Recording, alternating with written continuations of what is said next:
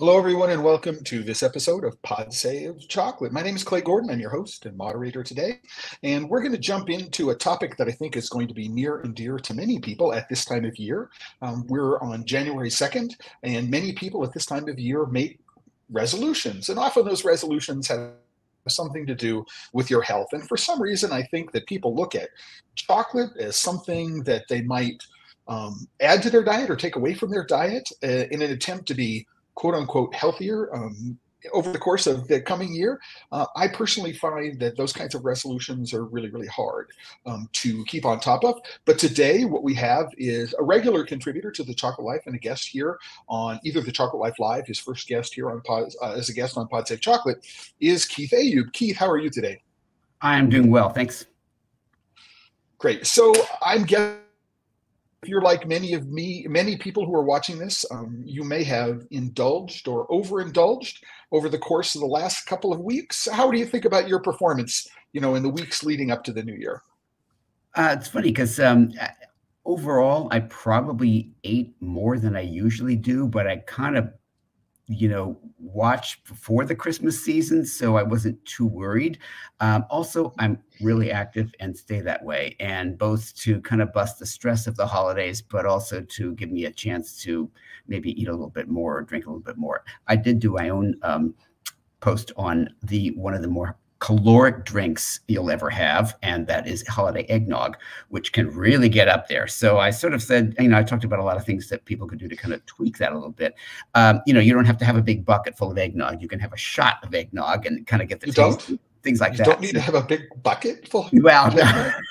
But now that's it. It goes against everything I know about eggnog. But okay. there are ways, right. Actually. So what I want, but chocolate, however, it's funny. People oftentimes in the beginning of the year think, oh, I'm going to give up desserts or I'm going to give up chocolate. And then the more health information gets known about cocoa and chocolate, think, well, maybe that's not such a good thing to do. Maybe there's something redeeming about chocolate and maybe it has some health properties. So yeah, before people actually give up chocolate, I think what kind of chocolate are you thinking about? First of all, if you're giving up candy, that's maybe another thing, but giving up candy and giving up chocolate are two different things. Right. So chocolate candy. So what I'm going to do for everyone is just do a quick screen switch here and to let everybody know, this is the homepage right now of TheChocolateLife.com. And for every single one of the episodes of these Pod Save Chocolate episodes, what I do is create a post. And so here is the post that Keith and I are going to be looking at today. You can go and look at it now. And if you want to, all of the resources that we're going to be talking about are linked on this page. And if Keith and I talk about something that is not linked to on the page, we'll put it on the page afterwards. All right. So let's get started, Keith, if we can, about this. So I'm going to just switch very, very quickly over to this different view, focus on us rather than that page at the moment. So let's talk about that distinction about when we say chocolate as opposed to chocolate candy.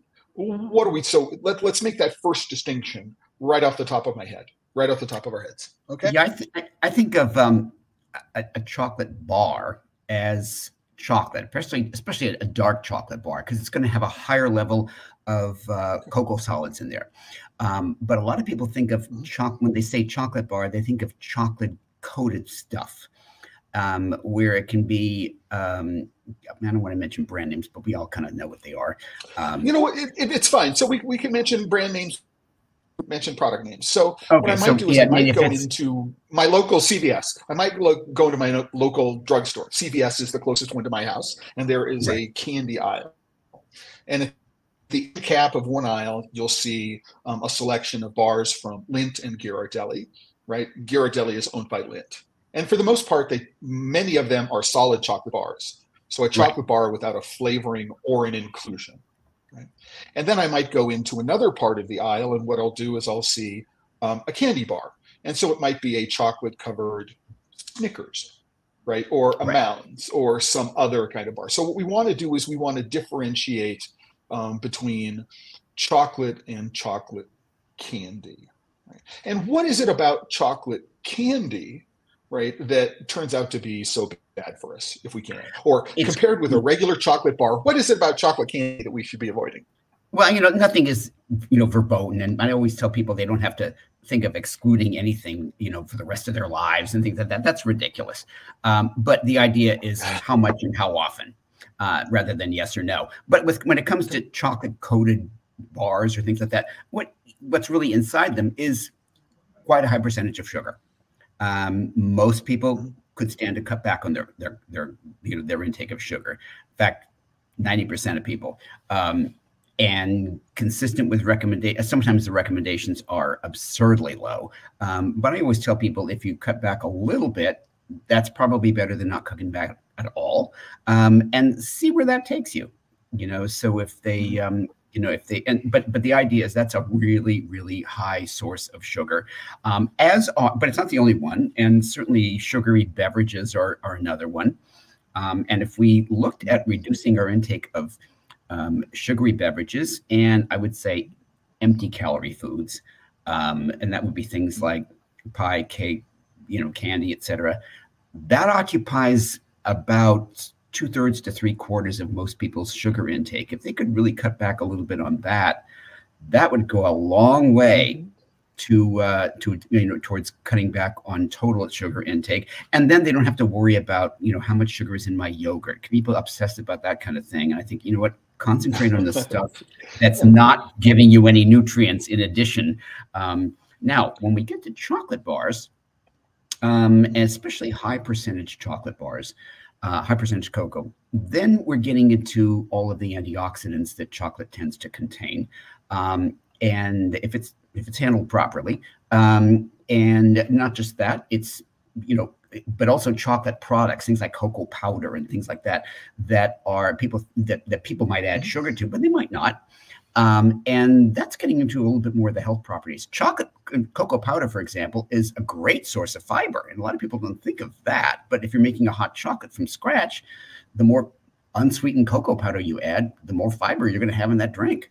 A lot of people don't think about that. Plus, chocolate has, chocolate's got a lot of, actually good antioxidants in it, and minerals, etc. So it's actually cocoa powder in its pure form is it's actually a pretty good food. And I'm afraid, Clay, you're cutting out. So I know you're talking probably, but I can't hear you.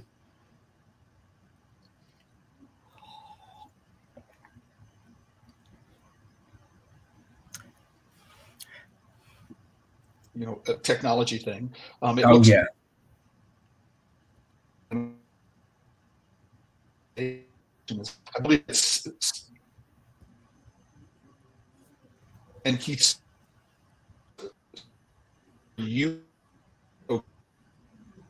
I'm trying to understand, but you're cutting out a lot.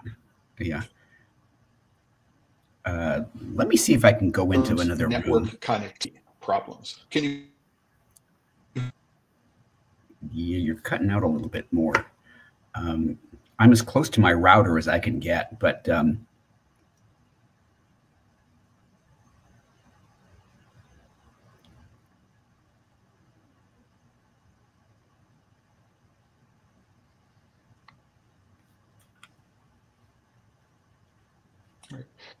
I back, Keith? Are you back? You are back. You are back. Thank you. So again, I'm having some intermittent network. The wind is blowing in the wrong direction today, and the Wi-Fi is going off. So while we're taking a quick break, what I want to do is want to remind everybody, if you have a question for Keith, something you'd like to let everybody know, you just go into the comments, whether you're on LinkedIn or Facebook or into the live chat, if you're on YouTube, and give us a quick shout out. So I want to say hello to who's giving us a heads up today for Frank Manteau. Also, howdy, Frank, where you are. Looking forward to Mike King at Encore in Kansas City, and Mark up in Kittredge, Colorado. Thanks everybody for connecting today. So, Keith, what I want to go back to a couple of the points that you made, because I think it's really important to think about. So when I went to my doctor, this is like in 2019, and he said, I have a history of managing blood sugar in my family. Yeah. And, the doctor said to me, okay, what I want you to do is I want you to think about not going on a keto diet, but think about like total carbohydrate load over the course of the day. And so I said, okay, what we want to do is we want to see if we can get you on a target of like 100 grams of net carbs in a day. And what I did then was I went and looked at, all of my favorite foods and figured out what the carbohydrate content and what the net, so after carbohydrates minus fiber. So what the net carbs, my net carbs were and everything. And I just sort of built up a sort of idea in my mind, right, about what 100 grams looked like. I didn't obsess over, whether it was 6 grams or 7 grams, right? And then what I could do is I could sort of think about how do I want to incorporate those into my day. So if I went and, splurged in the morning, right, I knew that I would have to be more careful for the rest of the day. Or what I could do is I could be very careful in the morning, knowing that I was going out and splurging. And so I didn't deprive myself of the things that I loved. So if I, and I continued to judge chocolate and eat chocolate and all those kinds of things, not necessarily something that thinking of. So, what do you think about just sort of that way of thinking about things? Sort of set yourself a goal, give yourself a sort of an idea about what that means, and then, work towards it without obsessing over it. Yeah. And first of all, I'm not a big fan of obsession about anything. I don't know that it really helps us any. What your approach is is one way to go. And for somebody who is not a severe diabetic and stuff, that's an option because you have a little bit more freedom about that. Right. And what I think was good about your taking some action was that you did it before things got really out of control and really bad, where your doctor would have said, okay, all bets are off. You've really got to focus on this. So, you got a little proactive and you got out in front of it, which is really what I hope most people would do. And become also more mindful of, the amount of both total carbohydrate, total sugar, et cetera. I usually tell people also focus on, first of all, what you need to have in your diet, first of all, and what your diet might be missing. Let's get the gaps filled up first, and then see how much we have to play around with, because you still don't want to cut out any particular food groups.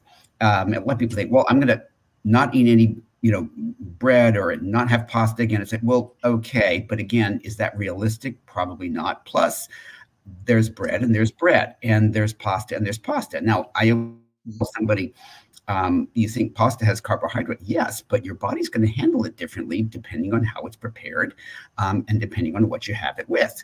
Now, if you have something like, like ziti and compare it to, vermicelli, or angel hair pasta, say, that angel hair pasta is going to have a lot more surface to volume ratio than the ziti because it's thin. So if you cook it, if you cook it, it's going to get absorbed a lot more quickly, and that can spike blood sugar more than the ziti. Now, if you take ziti and you say cook it al dente versus cook it very, very thoroughly, and puff it up and get it kind of soft, that's going to be absorbed more quickly than the al dente, which has to go through further digestion before it can be absorbed. Even then, cook pasta al dente and eat it plain, or eat it coated with some, olive oil and add some broccoli and things like that. Some things that take a lot longer to digest. Your body is going to not spike your blood sugar as well as it would with a similar amount of pasta that's just prepared as is. So, people say, well, do you ever how do you teach people about the glycemic index or the glycemic doom? The truth is, I don't. Because of those there are too many variables there. I also want to jump in. So there are a couple of things that are going on here. Number one is we talk about, okay, if I have a particular medical or dietary condition, we need to think about things entirely differently. Right. And actually, it's actually somebody mentioning the fact that they had an iron deficiency and they were told to stay away from chocolate because of an iron deficiency. That actually caused me to come in, and we're going to get to that. Right.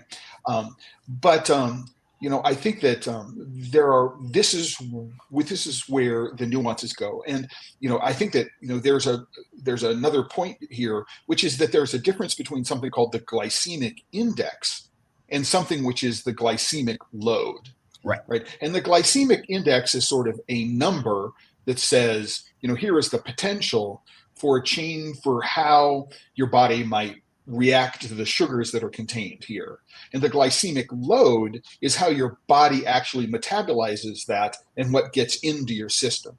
And the glycemic index focuses, I think, primarily on glucose, right? And the glycemic load is sort of a more comprehensive understanding. So a chocolate-covered nut, for example, is going to have a very different glycemic load, right, than a peppermint patty, which is a chocolate-covered sweetened coconut. Right. Because right? it's so, and the glycemic load is also takes into account how people eat stuff, which is usually in a mixed meal. People don't tend to sit down and eat a bowl of undressed pasta, but when you start adding it, when you start thinking about how people do eat pasta, it's usually coated with something, and things that anywhere it's combined with fat or protein or fiber is going to slow down the absorption. And it would be the same thing if you had, like you said, a chocolate coated nut, or let's just say a 70% chocolate bar. Okay, that's going to have less sugar, meaning that more of those calories are going to be made up of fat. It's not that there's more fat in there. There is a little bit, but it's going to have less sugar. It's going to spike your blood sugar much less than, and actually the glycemic load of chocolate is pretty moderate. And the higher percentage you go, the less sugar there is. So the less capable it is of spiking sugar in your blood. Right. So, and it's not just that there is less sugar. It's just that there is more fat and perhaps more fiber. We don't actually know the ratio of fat to what are called non-fat solids and cocoa fat. So we don't know that in most bars, we don't know that ratio. But in general, the higher the cocoa content, perhaps the higher the non-fat solid, what we think of as cocoa powder, and therefore the higher the fiber content. Right. Those all things go together. And go ahead. Yeah. No. I was also thinking there's another thing which goes into that, and there's a sort of satiety component, right? So, if I have just plain pasta with nothing on it, my own experience is it, especially if it's a white pasta, right? So if it's made from a refined white flour pasta, is I tend to be less mindful of it and tend to be more gobble with it, right? Whereas if I've got a whole wheat pasta which is covered with something, I tend to be more mindful about how I'm consuming it. And all of those things have an effect on the way our body thinks about what it is that we're consuming, which says something really important, which is it's to some extent, it's less important about what we eat, right? And it's more important about what our body actually metabolizes and retains in the body. And what your body's able to get, sort of thing, which is sort of what we call the bioavailability of it. And that's important with not only nutrients we need, but it's also important when we consider nutrients things we don't need. Will the body leave it alone, or will it take it up anyway? And that sort of brings up the issue of cadmium in chocolate, whereas I don't think it's a big issue. Nobody thinks it's a big issue except the media.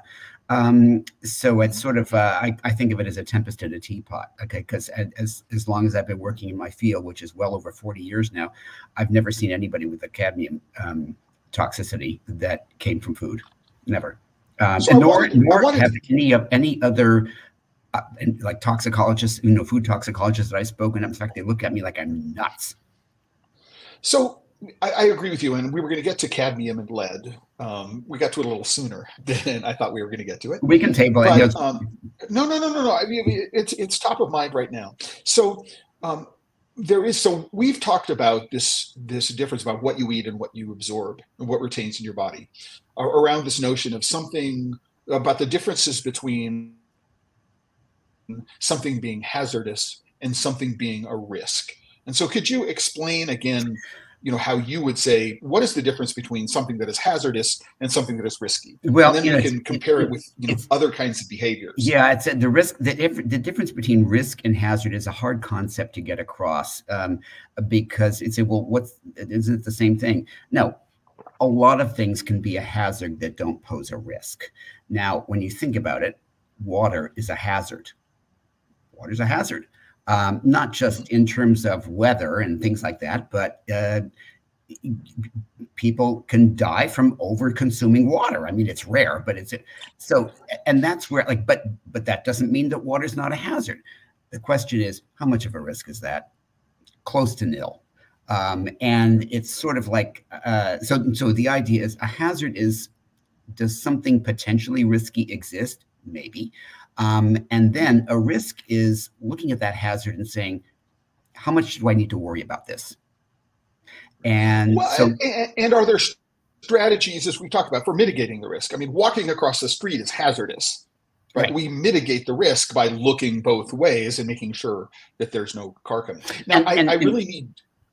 And by the same token, you could say, well, I don't want to take the risk of walking across the street, and you could hide out in your home for the rest of your life. You will be at no risk of, dying from a car walking across the street. Right. However, what's the benefit there too? Are you going to see problems because you never leave the house? Right. Well, and it's contextual too. I mean, being somebody who's lived in New York for many, many years, I'm an inveterate jaywalker. I just look across the street, and if there's no traffic coming, and even if I'm within 50 feet of a traffic light, I will cross the street if it looks safe. That danger, which I'm very, very used to negotiating in New York City, becomes very, very risky in London, right? Yes. Because I look the wrong way. Oh God, instinctually. I'm with you. And if they didn't have those, a lot of the corners have those little signs that say, "Look this way," This way. Right. I would be in a lot of trouble. Yeah, I could never drive in London. Absolutely no way. Yeah, no, I've driven on the other side of the street. I don't like it. No, Keith, what I want to do is I want to get back to talking about this concept of bioavailability very, very quickly, because I think it's important. Now, one of the reasons why people want to consume chocolate is that there is this class of chemicals, phytochemicals called flavanols or flavonoids, right? Mm-hmm. And we think that these flavanols or flavonoids are very, very healthy for us in lots of ways. But we need to think about the bioavailability of the flavonoids. So is there a recommended daily intake for flavonoids? Do we know how many flavonoids we should be consuming on a daily basis? That's a hotly debated topic, and it hasn't been decided yet. What has been known is that they're good. We need them. But the question then becomes, how do we quantify that? And how do we give people a recommendation when there's so much variability, even among the same food? How cocoa is handled, for example, can really impact the flavanols and the availability of it. Not just the presence, but the availability of it. For example, and even with cocoa powder. I want to jump in really quickly there. So 70%, just because 70% cocoa content, right? You don't know anything about the beans used to make the cocoa, how the beans were fermented, and how they were roasted. And so two chocolate bars of 70% could have wildly different levels of flavanols just in the bar. And then we need to worry about whether or not the particular flavanols are bioavailable and how our body is going to be able to take them. And I've interrupted, and you continue on your turn. You're right. I mean, I would say that the average person going and getting a 70% cocoa chocolate bar is going to get flavanols. Okay, there's going to be variability. You're going to get the flavanols. One exception is if that chocolate is made out of Dutched or cocoa processed with alkali. That pretty much gets rid of the flavanols, or at least about 90% of them. So, and that's true with cocoa powder too. It's that a lot of companies sometimes market a Dutch processed cocoa powder. Great, a lot of chefs like it for the qualities that it brings to the whatever they're cooking or baking. All fine and good from a culinary perspective.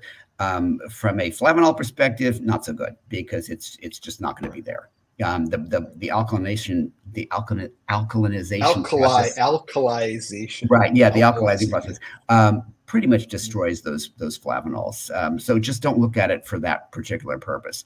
Regular cocoa powder that's unsweetened, loaded. Most of it's going to be loaded with it. Natural cocoa powder. So if you are so, one of the things that I talk about, fairly often with people is if they're truly interested in just the health benefits of cocoa and chocolate, number one is that you want to look for it in its least processed form. So you can get a cocoa nib, which is unroasted, right? And you can incorporate it into a smoothie. You can throw it into oatmeal. You can throw it as a garnish into salads. I mean, there are lots of ways of incorporating cocoa nibs in interesting ways in a culinary perspective. However, if you're another option, again, is to look for natural, which means unalkalized cocoa powder. It will be more acidic because that's the reason why alkalization was invented, to get rid of the residual acidity from fermentation. And it's a blunt instrument, right? As opposed to conching, which enables us to selectively get rid of those aromas that we're not interested in. Right. And so, there's just general advice. If you don't want to supplement, right? So you're not looking at a cocoa flavanol pill or something like that. What you want to do is you want to think about either incorporating cocoa nibs or a natural cocoa powder into your diet in as many ways as possible, right? Substitute, correct? I mean, it's a simple. It's what I do daily. This is my hot chocolate that's made with a ton of cocoa powder. Also, I like it dark, thick, rich, that kind of thing. So, it's a good way to get antioxidants. It's, but you can also add it to smoothies and, lots of different ways. You can cook with it and do savory dishes, add it to chili and, bean dishes and things like that. So it's actually, I've also found it's a great way to get kids to eat their broccoli. So I used to make a roasted broccoli dish for my kid, and I have a sauce, which is based on balsamic vinegar and cocoa powder. And so so sort of like a hoisin sauce, right, or a Japanese. And so what I would do is I would squeeze a little chocolate sauce. So it's a savory chocolate sauce on top of the broccoli for my kids, and they would eat roasted broccoli. Okay, so you got to give me that. You got to give me the recipe for that. It's a really, really simple way to think about doing it. So yeah, I mean, and it's an opportunity for creative fun and expression, which I've also found. What I want to go back to this notion of bioavailability, because I think it's a really, really interesting one. And I'm going to put the links to the articles, and you can go and read them. And I found this in preparation for today, and it's in the British Journal of Nutrition, and it's the influence of sugar type on the bioavailability of cocoa flavanols, which I found to be really, really fascinating. Now, unfortunately, Keith, you'll go look at this and you'll pull apart the study. In some ways, it's a very small cohort. It's like only 15 people, right? Can we project this statistically significantly? I don't know the answer to that question. Probably not, but maybe, depending on how the rest of the study is done. They only took a look at two sugars or two sweeteners for chocolate, maltitol and conventional white sugar, right? Which are very, very different. A sugar alcohol and a conventional sugar. And the authors say, okay, we only were measuring the results in the blood for 4 hours after the consumption. Yeah. Right. So, but what they found, I'm going to tell you, I haven't read the study yet, but I will guess. I'm going to say that. Okay, please do. There was more sugar uptake from the sucrose than there was from the maltitol.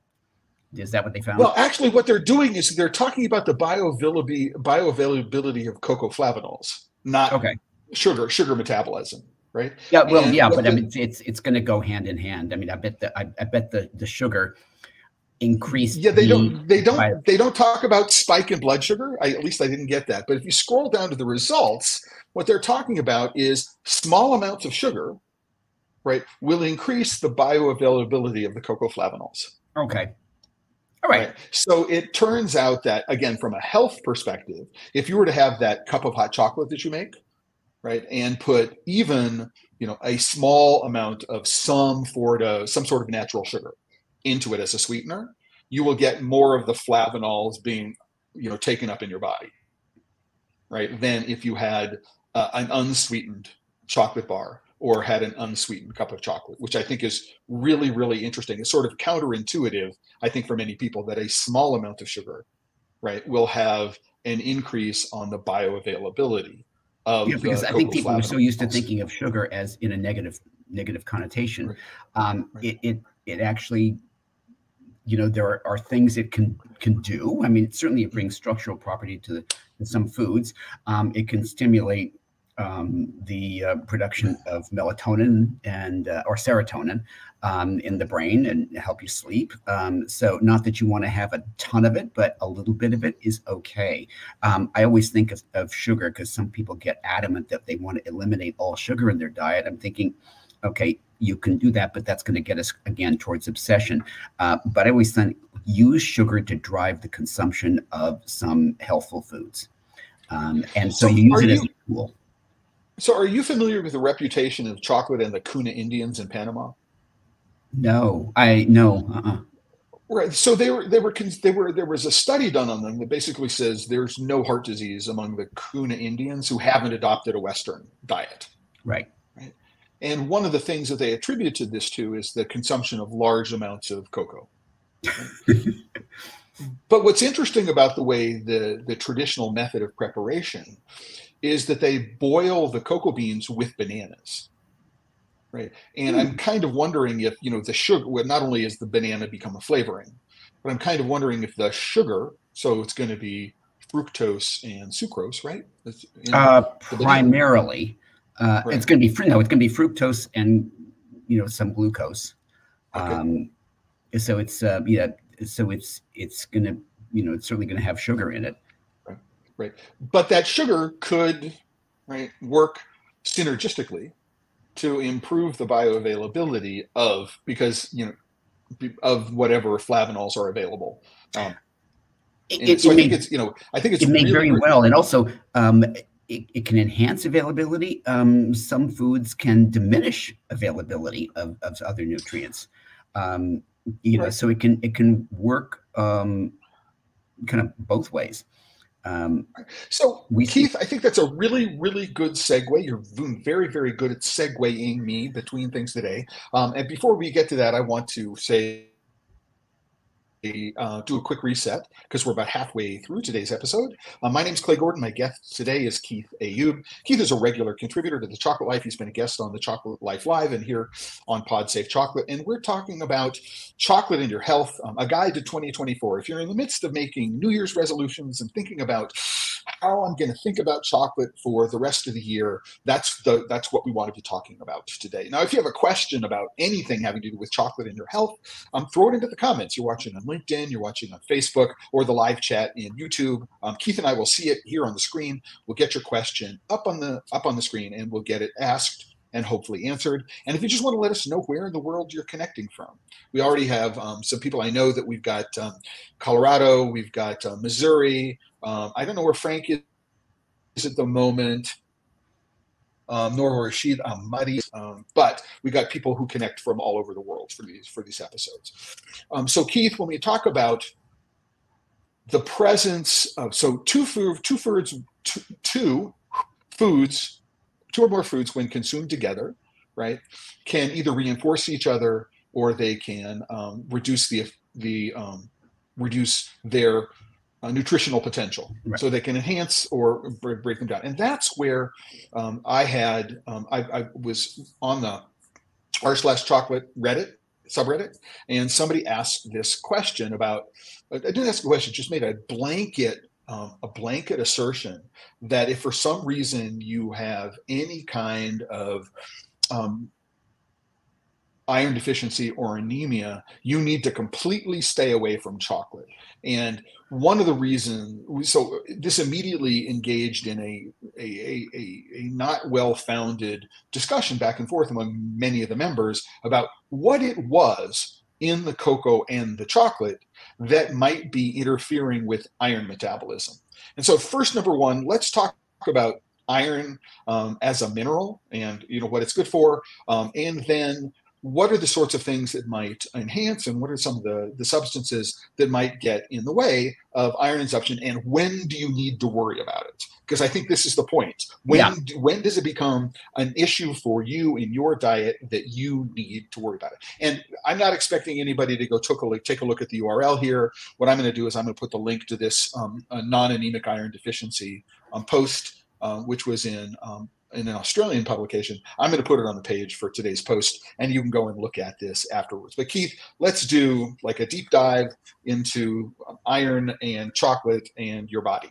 Yeah, and thank you. And iron deficiency anemia is a very common, nutritional deficiency, probably one of the most common in the world. And I mean, a lot of people, that's why you go to the doctor, they test your hematocrit, your hemoglobin, and those are very gross measures of iron deficiency anemia.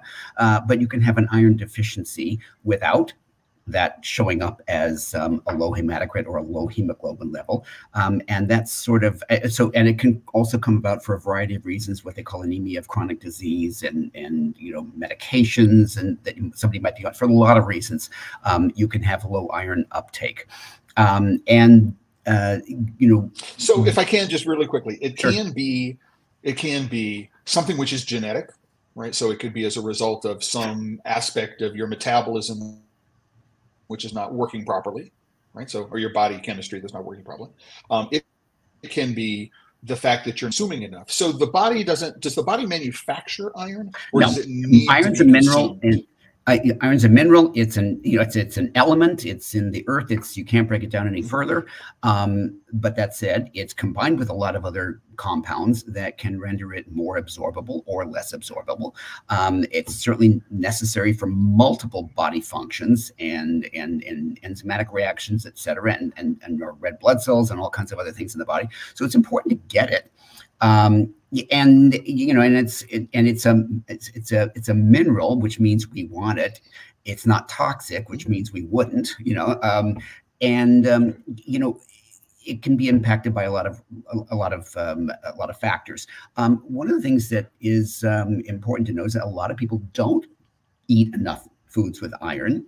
It's one of the reasons they enriched refined flours and refined grains is actually. So it's not just, white flour, it's, rice and multiple other grains, breakfast cereal, et cetera, because it's that important and you don't want people going without it.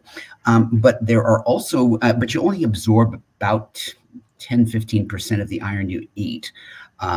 So it's also easy for iron to kind of just pass right through you and not be absorbed. There are a lot of other minerals, for example, that compete for the absorption with it. And also iron needs an acid medium to enhance the absorption.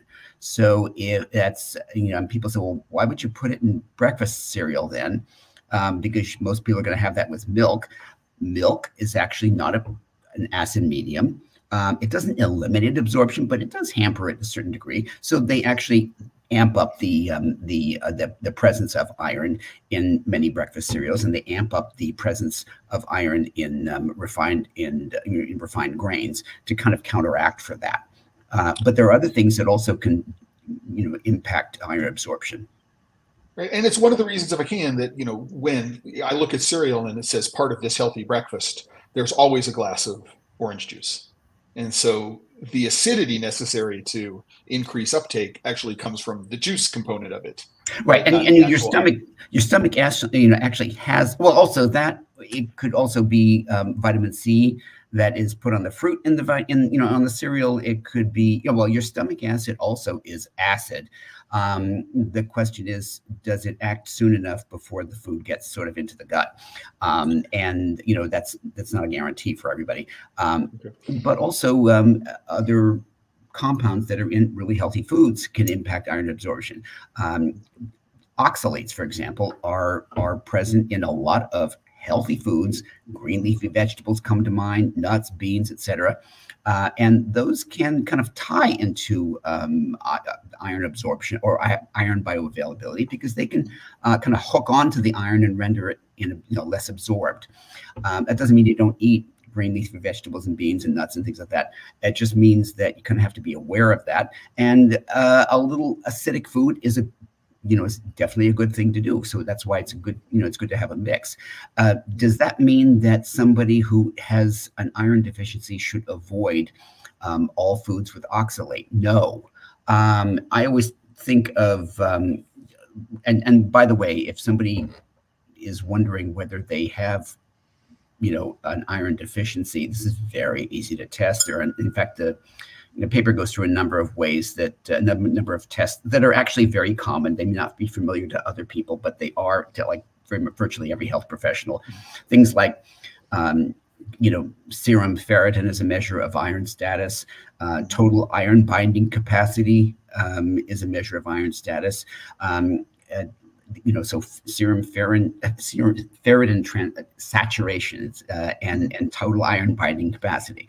In other words, if your saturation is low, that means you got a lot more room to saturate, which means you gotta get more iron in there. If your total iron binding capacity is high, that means you have capacity to bind a lot more iron than you're getting, so you can get more iron in there. So those are measures that are very familiar and can be tested. They're often part of a routine evaluation. So check with your doctor if you're concerned about it at all. And that'll tell you whether or not, even if you have a normal hematocrit and a normal hemoglobin level, you might still be iron if not iron deficient, then you want to at least wonder why. Now, that's not always due to diet, Clay. I want to make it real clear. Sometimes it's because you're losing iron, you're bleeding, or, there can be medical reasons why you'd be losing iron. This is rare in men. It's more common in women because they menstruate and they lose blood every month, at least women of childbearing age. So it's, it's something to discuss with your doctor if you have any concerns about it. And then also, I guess, should you be avoiding chocolate? Why would that even crop up? Well, chocolate is a source of both tannins and oxalates. Not a huge source, sort of a moderate source. But can that bind iron and make it less absorbable? Yes. Is it going to do this to cause somebody to have an iron deficiency? I have to tell you again, I'm not seeing that at all. So I want to jump in here really, really quickly and just reinforce a point that Keith just made. He may be a doctor, I'm not. Right? I'm a doctor of nutrition. I'm not a medical doctor, so that's right. I understand. You're a doctor of nutrition and a registered dietitian. So I want to go in there and say, if you have any, so this is not medical advice. No. This is just guidance. If you have a concern, go talk to a doctor. And this is one of the things that you talked a lot about, Keith, when we were looking at, cadmium and lead, right, in the diet. So yes, cadmium and lead are both bad for you, right? The question becomes, you may consume a certain amount, and it's not really, to some extent, it doesn't matter if the levels are over a certain amount of what you consume. What matters is what metabolizes and is retained in the body. And so you say that if you're worried about cadmium, what you need to do is you need to get a specific type of urine test, right? And actually a blood test. It's a blood test, so it's lead that's the urine you can test? do both. You can do both with cadmium, but with lead, it's a blood test. Yeah, and as I say, I've worked with people who have had lead exposure, lead toxicity. And has it ever come from food? No, never. And actually, food isn't even on the government's list of major sources of lead. It's like way down on the list. And what is, where it does come in is like number 10 out of 10. And it's not foods that we commonly eat. It's foods that, basically it's candy that's a few candies that are imported, some tamarind candy that comes from Mexico, things that are relatively obscure. So it shouldn't be something that people should worry about from food, at least with lead. With cadmium, kind of ditto, because cadmium is, present in the soil. It's another element. It's not always there because of toxicity. It's been there forever. It was, as I like to say, and many plants are what we call bioaccumulators. So they will, if it's in the soil, they will take it into the plant itself, and some of that can end up in the edible portion of the plant. But cocoa, while it's it can be a source of cadmium, it is, so are a lot of other foods that we actually want people to eat. And again, come back to whole grains and green leafy vegetables, far greater sources of cadmium than cocoa would be. And is anybody worried about those? No, right. Nor should they be. Interesting question. So is there a relationship between iron uptake in cadmium uptake? Because I seem to remember somehow that, iron, if you were iron deficient, you might actually see higher residual levels of cadmium in the body, or was that lead? I forget which one it was. Well, yeah, we always tell people, if like to minimize the chance of lead uptake, have a healthy, balanced diet. Okay, that's going to include the foods that compete for uptake by lead. And compete with lead for uptake. So those would be things like good sources of iron, good sources of other minerals like calcium, phosphorus, magnesium. All these are present in, again, the foods that we want people to eat more of. Leafy vegetables, whole grains, nuts, beans, peas, lentils, all that kind of stuff. Those all contain a lot of minerals, and those minerals are going to basically compete with cadmium, and they will usually win, because cadmium is just not something that you tend to get toxic from with food. Basic exposure to cadmium, that's the biggest uptake is through inhalation, so smoke. Right. So you're doing a really good job of anticipating where I'm going. So I try. There's a lot. Well, you're doing a great job today. So if we look at sort of where the scare is coming from in the United States, so let's not talk about the EU regulations at the moment. Let's talk about the US and it's just so at the federal level, cadmium and lead have very, very different what are called acceptable levels than in the state of California. So Prop 65, right? Related. Oh, yeah. But let's think about this. So can you tell people what NOE means in the context of, the diet? So if you've got a level which is called NOE, right? Which I've heard of as I'm familiar with the NOEL, which is that no observed adverse effect level. Right. And I think that's what you might mean. Yeah, that's sort of how they set levels and whether it's cadmium or lead or levels of pesticide or anything, but that might be potentially toxic. Again, you've heard that phrase, the dose makes the poison, and they always say also the dose brings the benefit. That's the other half of that sentence. Because iron's an important mineral, but you can overdose on it too. And I use the example, indulge me for a minute. It's like if you were going to put out a new food and it was going to have everything in it, and it was going to have protein, and it was going to have fiber, and it was going to have all kinds of minerals and all kinds of vitamins, and it was easy to get, and it was cheap, and perfect food. And we're going to call this food beans. Would you be able to market it today? And I wonder. And you're going to say, well, but how much do you tell people to have? Because it can have all kinds of GI problems and GI impact on people. Well, you shouldn't be marketing this because maybe a quarter cup is good for one person, and if a cup can be tolerated by somebody, you have no clue about how to recommend, consumption of this food. Think about it. And it gives you pause, because the dose can bring the poison, but it can also bring the benefit. Okay, so there we go. Yeah, I remember being a freshman at the Evergreen State College back in 1976, right, and reading a book called Diet for a Small Planet. Frankie LePay, yeah. Yes, and talking about the notion of complementary proteins and complementary foods, like beans and rice. So you need to have amino acids in particular balance for the protein to be available. And if you're deficient in one amino acid, that will tell you the amount of protein that you can get. And so you're putting foods together. And one of the things with iron is that plant iron is a little different than animal sourced iron. Animal sourced iron is attached to hemoglobin. Okay, it's called heme iron. The iron that is in most plant foods, basically it's non-heme iron, but it's also bound, and that's where it can be bound to oxalates or bound to phytic acid or other things that are in green leafy vegetables and other foods like that. And that's where the acid comes in, because the acid will help liberate that and basically cleave it off of the oxalate salt or the phytic acid and render that iron a little bit more available.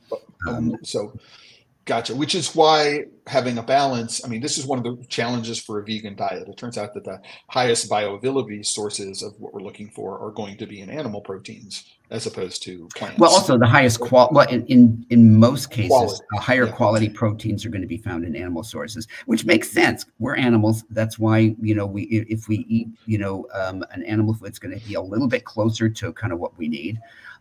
In terms of the balance of amino acids. It doesn't mean you can't do it in a vegan diet, but it does mean I get concerned when people come to me and say, well, I really would like to be a vegan. Okay, how willing are you to eat beans on a regular basis, like every single day? In some form, could be tofu, could be beans out of a can or whatever, but you've got to have beans in your diet because it's the hugest source of protein for you, not just in terms of quality, but in terms of quantity. And I said, well, I don't think I want to do it every day. I said, well, then we need to really talk about how we're going to become vegan, or how vegan you want to become. And it doesn't have to be an all or none phenomenon by any means. Right. That's what a whole flexitarian basis is about. And you can get plenty. And I think people would be surprised if they learned about the nutrients. For example, they might actually end up eating a lot more. You're using a lot more cocoa powder if they knew what was in it. It's actually really cool. Right. And again, we could go back to this about one of the minerals that's found in cocoa often is magnesium, and many people are in fact magnesium deficient, right? Oh yeah, I mean, and magnesium, and they probably wouldn't be if they ate enough fruit and vegetables, to be honest with you, because plant food is a really great source of magnesium. Some animal foods are as well, but with magnesium, that's the core of chlorophyll. If you think of the heme molecule and the chlorophyll molecule, the big difference is that the heme molecule has iron at its core. The chlorophyll molecule has magnesium at its core. So think of that because they're structurally very similar otherwise. So yeah, get enough fruits and vegetables, get enough green stuff. And if anybody was going to make a resolution, I'd say, look, that would be a really good one, to have a plant more often. You don't have to be vegetarian. You don't have to be vegan. Have a few more plants. Okay. I'm a volunteer advisor to the Produce for Better Health Foundation. And our hashtag is have a plant. So I'm a big fan of getting people to eat more plant food, regardless of what kind of an eating style you have. In any way, shape, or form. I think it doesn't have to be, people think you have to be fresh food. No, some things have to be processed. Cocoa is one of them. It's for most people, it's going to have to be processed. And that actually, speaking of which, that processing can render foods a lot more available. It's not that unprocessed foods is a better way to have it. It's not always the case. And I'm not sure too many people are going to want to eat ground up raw cocoa beans. Maybe not. Yeah. But it does bring up another point, is that one kind of extreme from the vegan diet, one more, is the raw vegan diet, right? Oh, yeah. Because there's an assumption that unprocessed foods are just better for you. And one places where this is definitely not the case is broccoli. So lightly steamed broccoli or lightly cooked broccoli is going to make most of the nutrients in the broccoli more bioavailable. So you're better off eating lightly steamed, lightly roasted broccoli than you are eating raw broccoli. Well, and that's actually not just true for broccoli. It can be true for many vegetables. Although I'm a fan of saying eat them whatever way you like them, but you don't have to eat everything raw. And another big example is in tomatoes. The lycopene in a raw tomato is not as bioavailable as the lycopene in, say, a tomato sauce or a tomato paste. So tomato paste, it's really concentrated tomatoes, and the lycopene content of that is going to be way higher. So if anybody likes spicy food, I'm going to give you a really quick recipe for one of the best hot sauces you can have, and you make it on your own, right? Count me in. So it's really, really simple. Get a can of pickled jalapenos, right? And the slices, not whole slices, but a can of pickled. I'm sorry, Keith? No, I didn't say anything. Are we having connection problems again? Yes. We're having connection. Okay. So get a can of pickled jalapeno spears, right? Get a can of chipotles in adobo. Get a can of crushed tomatoes of your favorite variety, right? Unflavored, right? And then get a can of black beans. Ooh. Cooked black beans, right? Right. So rinse the black beans, or you can save the aquafaba if you want to make something with it, right? But then throw all of those into a blender, right? So you can change the heat level by changing the ratio of chipotles to jalapenos, right? But what you've got is the beans, right, and the tomatoes in there with the heat providing elements of it. It makes a really wonderful thick sauce, right? Right. Imagine it's like 1 can of each. You can imagine it makes quite a bit of it. It's relatively inexpensive, right? And it keeps really well. So you put it in the fridge and it'll last a month or 2 in your fridge. But it's a great way to make a hot sauce. And this is what I do. I mean, I have some of this in my fridge at almost all times. And so I can get my beans, I can get my lycopenes, and I can adjust the heat. It's got pickled peppers, and the peppers are good for you, right, as well. There's a lot of stuff going on there. It's my own gift to everybody. Go out and play with it, and do whatever it is that you want with it, and have fun with it. It's what it is that I do. And it doesn't require a lot of measuring, and that's cool too. So no measuring, no turning on the stove, like those kind of recipes. Yeah, if you can open a can, you can do this. If you can open a can and you have a blender, you can use, or I used to do it with a stick blender before I had an actual blender, right? So you can do it very easily. And again, if you want to, you can throw in other spices to be able to expand what you're doing. So you could add a little bit of turmeric in it if you're interested in that. Not so much that it really changes the color, but go play with it. There are lots of things that you can add to it. I see some oregano in there, so you could certainly do that.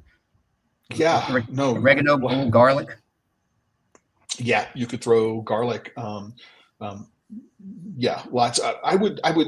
What are your thoughts about raw garlic as opposed to slightly cooked garlic? So would you could you do a head of roasted garlic and use roasted garlic as opposed to raw garlic?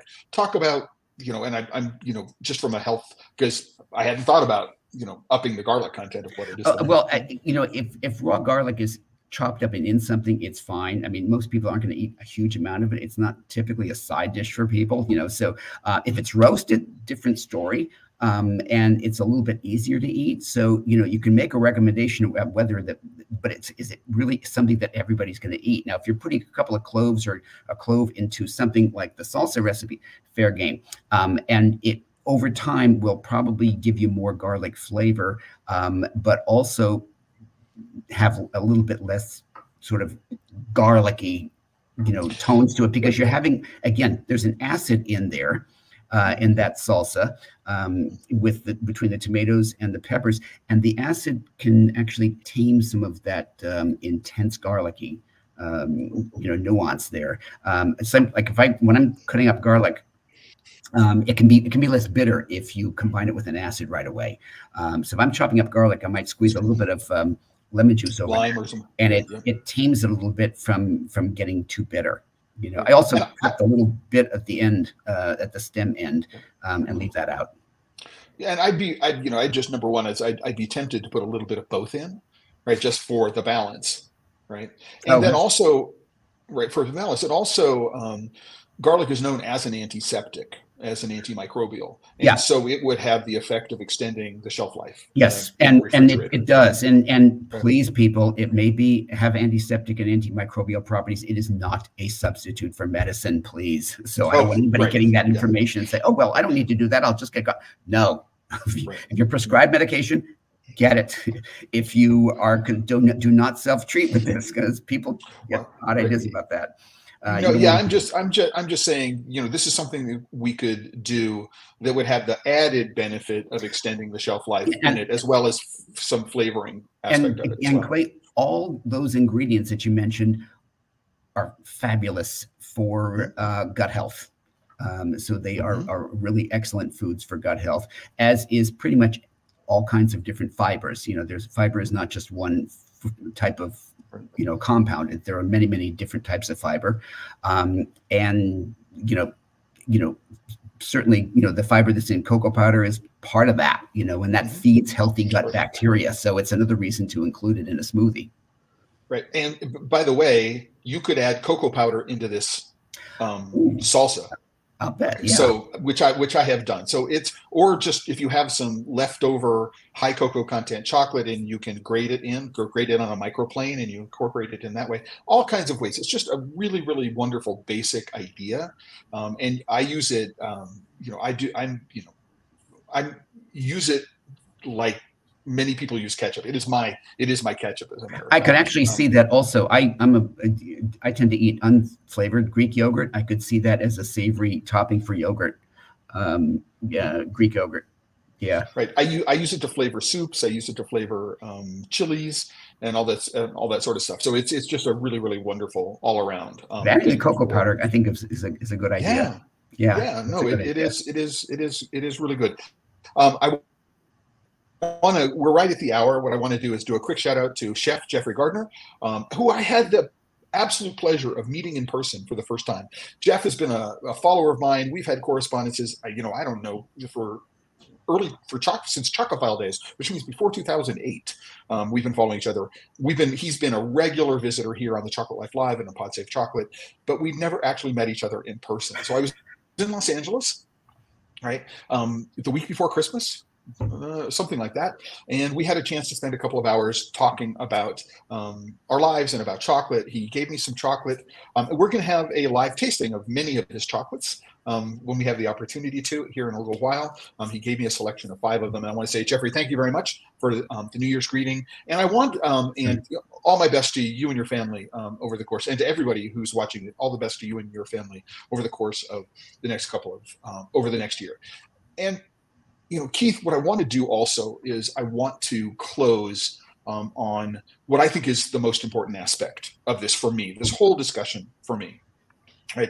As someone who consumes a lot of chocolate professionally, right? And I have to distinguish between recreational eating and professional eating, right? So, and it's about this obsession. So one of the things that I try to do just as a overall health thing is, how do I reduce stress in my life? Right. And this sort of obsessing over, is this the healthiest chocolate, right, is a source of stress in my life. And so I don't, right? So one of my definitions for a recreational chocolate is a chocolate that when I put it in my mouth, it puts a smile on my face, right? That's one of my definitions. If I can put a piece of chocolate in my mouth and it puts a smile on my face, it's good. It's good. I mean, that's the baseline for it. If it doesn't put a smile on my face, it's not a good chocolate, right? Yeah. But if I put a piece of chocolate in my mouth and it puts a smile on my face, one of the things that process does is it lowers my blood pressure, right? And so sometimes I wonder, how much of a challenge is it sort of teasing out the psychological effect of consuming chocolate on health, as opposed to the actual biological effects?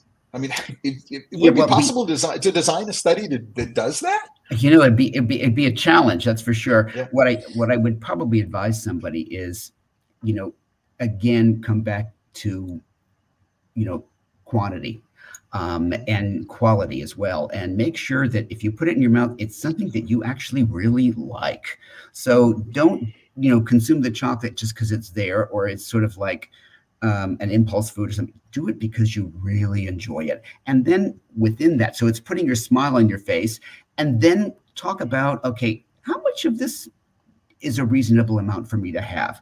Now, as a professional chocolate consumer, that's a different story. But for the consumer, if you're not going to go, in my professional opinion, I guess, you won't go wrong with that. Certainly starting with figuring an ounce a day is about 150 to 170 calories. And if that is your dessert, for example, it's going to be lower in calories than most desserts. And if it puts a really good smile on your face, that's a win, because certainly it's going to displace something that's a lot higher in calories. But it's also, especially if it's a higher cocoa percentage chocolate, it's going to be giving you a few extra benefits. There's some protein in there, some fiber in there. antioxidants as well. So like you can feel a little better about eating that than you could something that's, you know, just something that's typically loaded with sugar and doesn't carry a lot of other nutrients with it. Right. And, you know, and with that, I think that's a perfect place to put an exclamation point or a period on the end of this. In people, you know, when you're thinking about chocolate in your diet and resolutions for the upcoming year, just a couple of key points that I think we can take away with this. The first one is don't obsess. Right? Yes. So don't overthink it. Right. Now, if you have a specific medical or dietary something condition going on in your body, like do all this with the help of your medical professionals. That has to come first. Right. Yeah. So make sure but this whole notion that Keith put together, really, really, really important here, and we're going to do it. We just really want to put an emphasis on it, is that you can use chocolate, right, to, number one, you know, address some of the vitamin or mineral or other aspects of your diet that you need to get to, right? So, for example, one of the reasons why it's said that many women who menstruate crave chocolate is because of the magnesium. I don't know if that's ever been proven, but that is something that has been mentioned about it. But there is, you know, chocolate tends to have a lot of magnesium in it, and so one could see that, you know, consuming chocolate during menses would alleviate a craving. So you can certainly use cocoa or chocolate not as medication. Stay away from that. Right, but you can use it to plug the gaps in your diet, right? But I think that most importantly, and for me, when I think about living the chocolate life and, you know, what it is that I want to promote and what it is that I'm doing, is that if you're working with chocolate every day, right, you're doing something that makes you happy, right? You're smelling it, right? You're tasting it. You're working with something that makes people happy. Right. And the gift of giving somebody chocolate is this gift of sharing happiness and connection, which I think is important. So when I think about chocolate, what I want to do is I want to maximize the enjoyment of it. So think about how you can use chocolate as a way to maximize your own happiness, right? And the happiness of those around you by sharing the chocolate. And that gift of joy, that gift of happiness is a virtuous circle. It's a virtuous cycle, right? That I think is really, really important not to overlook in this discussion of chocolate and your health. Right. And Keith, I want to say thank you very much. You did it. A quick shout out to Sven Larson, another longtime friend and colleague, who wants to thank us for the insight on today's episode. Before we leave, I just want to let everybody know that this is The Chocolate Life. You can go there. There is a post on this episode. There are a couple of articles that I talked to. I will link to them. I will put them in this. I will put the recipe for the hot sauce that we're talking about in there, or at least not a recipe, it's just a rough guideline. And I want to close by saying thank you to all of the members of The Chocolate Life. Every episode of Pod Safe Chocolate, right, is sponsored by the members of The Chocolate Life. And you can go there. I'm logged in. So, you know, my page says account. You go there, it says click on join. So click on join. And support The Chocolate Life in 2024 to be able to get lots of insights like this over the rest of the year. Keith, plans for the next couple of days, next couple of weeks? I am actually, going to be doing some traveling between now and the end of February. So that's good. Yes, I've got domestically, but a lot of it. So, you know, but I do want to give a shout out to everybody who joined the chat, and hello to Bruce, and Encore. Hi, guys. Yeah, great. And I just want to remind everybody that I should say Saturday. I will always travel on a plane with a bar of really good artisan chocolate. So that's a must. If you've been stuck on the tarmac, it's really helpful. And it's a great way to make friends with flight attendants. Oh, yes. I have used chocolate to on a difficult flight with the flight crew. If I've got an extra one that I can share, I will often share it with members of the cabin crew, give them a really quick insight into what it is. I've got a couple of really, really wonderful travel stories like that. Okay. One Oh, of which, great. so it's just, but I mean, Right. it's a really, really, so I won't call it a bribe, but you will often get special attention from the flight crew if you can share with them something and make sure it's a whole bar, right? That is that hasn't been opened, just as a present. I want to remind everybody that we will be doing an episode of Pod Safe Chocolate this coming Friday, which is the 5th of January. But on the 6th, I'm flying to Nigeria, and I'm going to be gone for 8 days. So I'm flying back on the 14th. So we have the International Cocoa and Chocolate Forum organized by International Cocoa Diplomacy.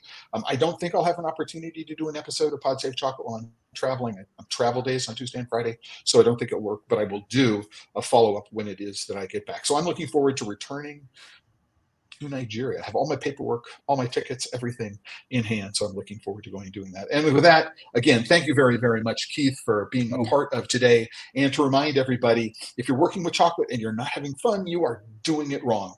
And Right. that's my great advice for 2024. Ciao, everyone, until the next time.